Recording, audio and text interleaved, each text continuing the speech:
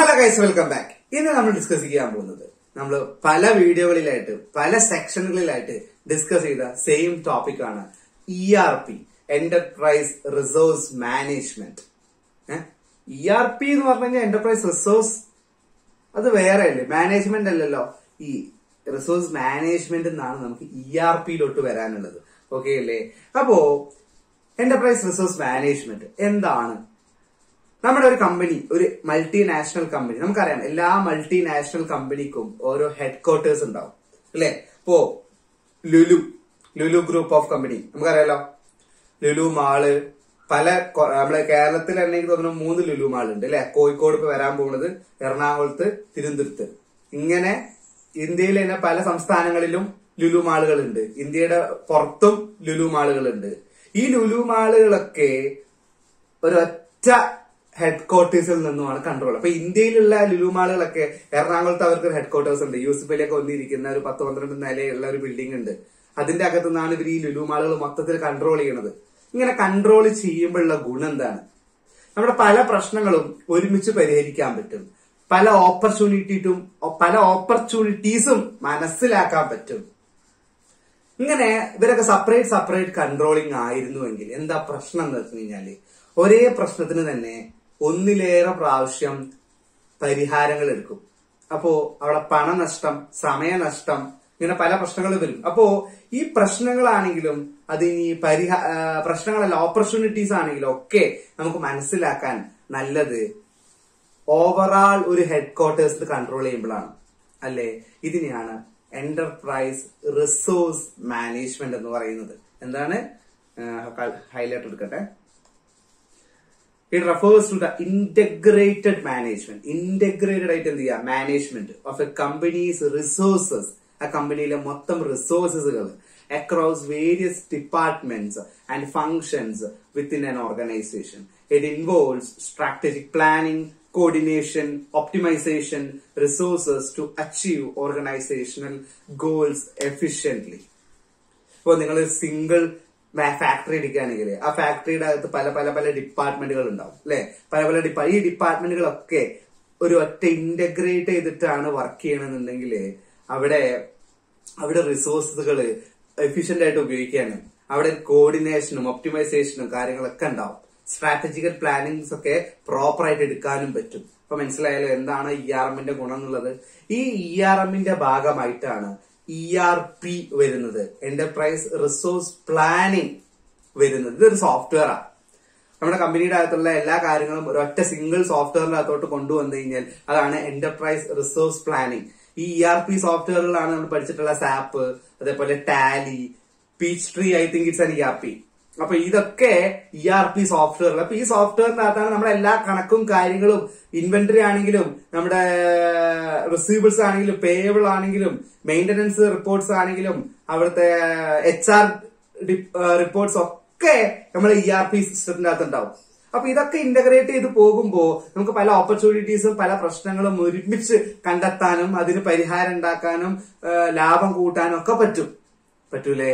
അപ്പോ enterprise resource planning is a type of software system that organization use to manage and integrate their core business process, often in real time and mediated by software and technology. ഈ ERP system എന്ന് പറയുന്നത്, അപ്പൊ നിലവിൽ ERP system ഇല്ലാത്ത ഒരു കമ്പനിയെ സംബന്ധിച്ചിടത്തോളം അവിടെ ഒരു സാപ്പ് ഇനീഷ്യേറ്റ് ചെയ്യാണ്. സാപ്പ് എന്ന് പറഞ്ഞു കഴിഞ്ഞാൽ വളരെ വളരെ കോസ്റ്റ്ലി ആണ്. അതിന്റെയൊക്കെ ലൈസൻസിന് ലക്ഷങ്ങൾ എണ്ണി കൊടുക്കണം സാപ്പിനൊക്കെ. അപ്പോ അതുകൊണ്ടാണ് പലരും സാപ്പ് ഉപയോഗിക്കാത്തത്. ഇപ്പോ വലിയ ലുലു പോലെയുള്ള വലിയ കമ്പനികളിലൊക്കെ എന്ത് ഉപയോഗിക്കാറുള്ളൂ? സാപ്പ് ഉപയോഗിക്കാറുള്ളൂ. അപ്പോ ഈ സാപ്പൊക്കെ അവിടെ ഇനിഷ്യേറ്റ് ചെയ്ത് കഴിഞ്ഞാൽ അവർക്ക് കുറെ ഫീച്ചേഴ്സ് അവർക്ക് അൺലോക്ക് ചെയ്യും. അപ്പോ ഇന്റഗ്രേഷൻ ആണ് മെയിൻ ഫീച്ചർ. എല്ലാ ഡിപ്പാർട്ട്മെന്റും ഇന്റഗ്രേറ്റ് ചെയ്യും. രണ്ടാമത്തത് സെൻട്രലൈസ്ഡ് ഡാറ്റാബേസ്. അവരുടെ എല്ലാതും കൂടി ഒറ്റ ഡാറ്റാബേസിലോട്ടായിരിക്കും സ്റ്റോറേഷൻ നടക്കുക. അതാണ് സെൻട്രലൈസ്ഡ് ഡാറ്റാബേസ്. ഇങ്ങനെ സെൻട്രലൈസ്ഡ് ആക്കുമ്പോഴുള്ള ഗുണം എന്താണെന്ന് വെച്ച് കഴിഞ്ഞാല് കോപ്പി വരൂല. ഇപ്പൊ ഞാൻ നേരത്തെ നമ്മൾ കഴിഞ്ഞ വീഡിയോയിൽ നമ്മൾ ഡാറ്റാബേസിനെ കുറിച്ച് ഡിസ്കസ് ചെയ്തപ്പോ പല ഡാറ്റകളുടെ പ്രൈമറി ഡാറ്റയാണ് പലയിടത്തും ഫോറിൻ ആയിട്ട് ഉപയോഗിക്കുന്നത്. അല്ലാതെ വീണ്ടും ആ നെയിം എടുത്തിട്ട് വീണ്ടും എടുത്തിട്ട് കോപ്പി പേസ്റ്റ് അടിക്കുന്നില്ല. എന്താണ് അവിടെ ഉപയോഗിച്ച ആ ഒരു കോഡ് പ്രൈമറി ഉള്ളത് ഫോറിൻ ആയിട്ട് ഇങ്ങനെ ഉപയോഗിക്കുകയാണ്. അപ്പൊ കണക്ട് ചെയ്ത് ഉപയോഗിക്കുമ്പോ മൾട്ടിപ്പിൾ കോപ്പികൾ ഉണ്ടാവില്ല. മനസ്സിലായല്ലോ? അതാണ് സെൻട്രലൈസ്ഡ് ഡാറ്റാബേസ് ആകുമ്പോഴുള്ള ഗുണം. ഇപ്പോ സെൻട്രലൈസ്ഡ് ഒരു ഉദാഹരണം പറയാം. നമ്മുടെ കയ്യിൽ കസ്റ്റമറിന്റെ പേരുണ്ട്. ഈ കസ്റ്റമറിന്റെ പേര് തന്നെ ചിലപ്പോൾ കസ്റ്റമർ ഡിപ്പാർട്ട്മെന്റില്, കസ്റ്റമർ കെയർ ഡിപ്പാർട്ട്മെന്റില്, സെയിൽസ് ഡിപ്പാർട്ട്മെന്റില്, അങ്ങനെ പല ഡിപ്പാർട്ട്മെന്റുകളിലും ഇങ്ങനെ പേര് എഴുതി വെക്കുമ്പോ അവിടെ സെൻട്രലൈസ്ഡ് ഡാറ്റാബേസ് അല്ല എന്നുണ്ടെങ്കിൽ ഓരോരുത്തരും അവരവരുടെ ഡിപ്പാർട്ട്മെന്റുകളിൽ അവരവരുടെ ബുക്കില് അതാത് ഡിപ്പാർട്ട്മെന്റിലുള്ള ആളുകളുടെ അവരുടെ പേരുകൾ എഴുതി വെക്കും. അപ്പൊ ഒരേ പേര് തന്നെ പലരും എഴുതുമ്പോൾ തെറ്റാൻ സാധ്യതയുണ്ട്. അപ്പൊ അങ്ങനെ തെറ്റിക്കഴിഞ്ഞാൽ പിന്നീട് ഭാവിയിൽ കണക്ട് ചെയ്യാൻ ശ്രമിക്കുമ്പോൾ ഇത് ആ പേരല്ലല്ലോ അവിടെ, അപ്പൊ ഇയാളല്ല അയാള് എന്നുള്ള സംശയങ്ങളൊക്കെ വരാൻ സാധ്യതയുണ്ട്. അപ്പൊ ഇതൊക്കെ വരാതിരിക്കാൻ വേണ്ടിയിട്ട് ഇതൊക്കെ ഒറ്റൊരു ഡാറ്റാബേസിലോട്ട് കൊണ്ടുവരുമ്പോൾ ഇങ്ങനെയുള്ള കോപ്പികളൊക്കെ ഡിലീറ്റ് ചെയ്ത് കളഞ്ഞിട്ട് ഒറ്റ കോപ്പി മാത്രമേ അവിടെ നിലനിർത്തുള്ളൂ. മനസ്സിലായില്ലേ? ഇതാണ് സെൻട്രലൈസ്ഡ് ഡാറ്റാബേസ് എന്ന് ഉദ്ദേശിക്കുന്നത്.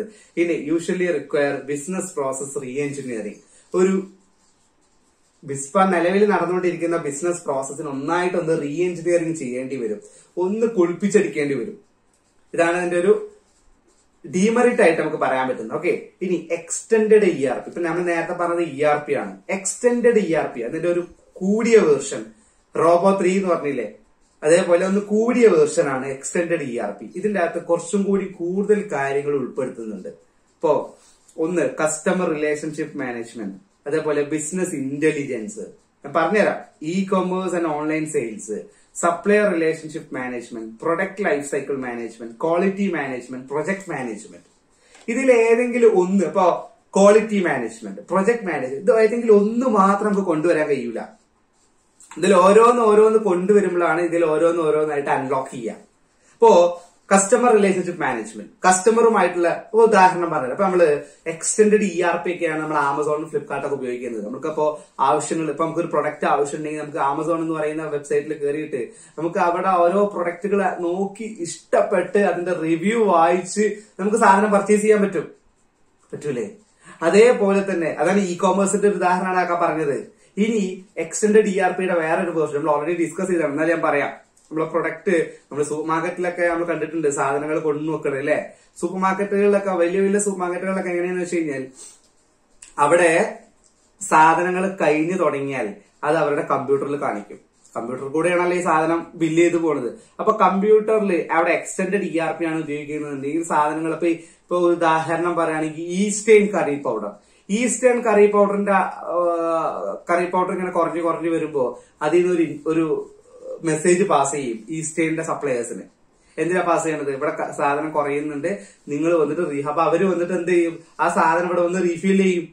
മനസ്സിലായല്ലോ?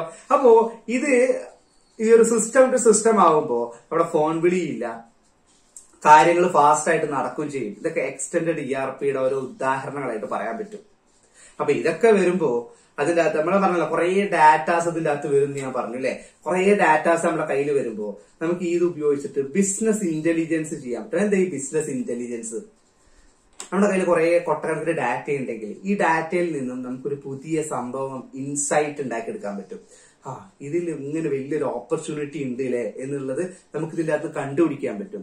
അപ്പൊ ഈ ഓപ്പർച്യൂണിറ്റി ചിലപ്പോൾ നമുക്ക് നമുക്ക് കയ്യിൽ ആയിരക്കണക്കിന് ഡാറ്റ ഉണ്ടാവും, നമുക്ക് നോക്കിയാൽ കഴിഞ്ഞാൽ മനസ്സിലാവില്ല.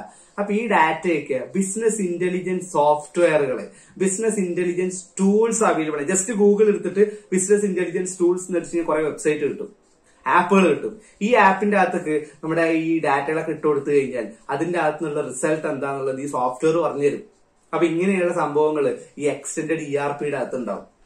ഈ ഓപ്പർച്യൂണിറ്റീസും ഫ്യൂച്ചറും കാര്യങ്ങളൊക്കെ പ്രെഡിക്റ്റ് ചെയ്യാൻ ഇതിനെ കൊണ്ട് പറ്റും. പ്രെഡിക്റ്റ് ചെയ്യാനേ പറ്റുള്ളൂ. അതുപോലെ സംഭവിച്ചോണ്ടെന്നൊരു നിർബന്ധമല്ലേ. ഇങ്ങനെയൊക്കെ പ്രെഡിക്റ്റ് ചെയ്ത് നിൽക്കുമ്പോഴേക്കാൾ ചിലപ്പോൾ കൊറോണ കാര്യമല്ലേ, ഒന്നും പറയാൻ പറ്റില്ല. ഓക്കെ അല്ലേ? ഇനി ഇതിന്റെ അഡ്വാൻറ്റേജസ് എന്താ? അഡ്വാൻറ്റേജസ് ഒക്കെ നമ്മൾ ഓൾറെഡി ഡിസ്കസ് ചെയ്തു അല്ലെ. എന്താണ്?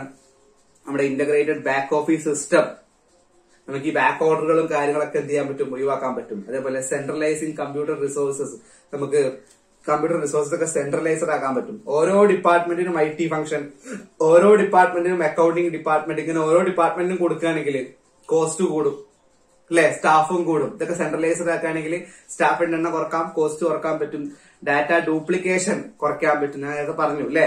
എക്സ്പെൻസ് മാനേജ് ചെയ്യാൻ പറ്റും, എങ്ങനെ എണ്ണം കുറയ്ക്കാൻ പറ്റും. അതേപോലെ ട്രെൻഡുകളും കാര്യങ്ങളൊക്കെ പെട്ടെന്ന് ഐഡന്റിഫൈ ചെയ്യാൻ പറ്റും. ഇതിന്റെ ഡിസഡ്വാൻറ്റേജ് എന്തായിരിക്കും? ഇനിഷ്യേറ്റ് ചെയ്യാൻ ടൈം കൺസ്യൂമിംഗ് ആണ്, സമയമെടുക്കും. 2 അതിൽ എഴുതാത്തൊരു പോയിന്റ് കൂടി ഉണ്ട്, ഭയങ്കര കോസ്റ്റ്ലി ആണ് അല്ലെ.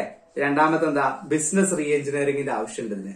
അല്ലെ? ബിസിനസ് ഒന്ന് ആകെ ഇതെന്താണെന്ന് വെച്ചാല് ഒരു പുതിയ ERP കൊണ്ടുവന്നു കഴിഞ്ഞാൽ നിലവിലുള്ള സ്റ്റാഫിനൊക്കെ ട്രെയിനിങ്ങും കാര്യങ്ങളൊക്കെ കൊടുക്കേണ്ടി വരും. അതാണ് ബിസിനസ് റീ എഞ്ചിനീയറിംഗിന്റെ ആവശ്യമുണ്ട് അവിടെ. ക്ലിയർ ആയല്ലോ? ഇതാണ് എന്ത് എന്റർപ്രൈസ് റിസോഴ്സ് മാനേജ്മെന്റ്. ഓക്കെ അല്ലേ? അപ്പൊ ഇത്രയും കാര്യങ്ങൾ അതിനകത്ത് ഡിസ്കസ് ചെയ്യാനുള്ള അടുത്ത വീഡിയോയിൽ കാണാം. ബൈ.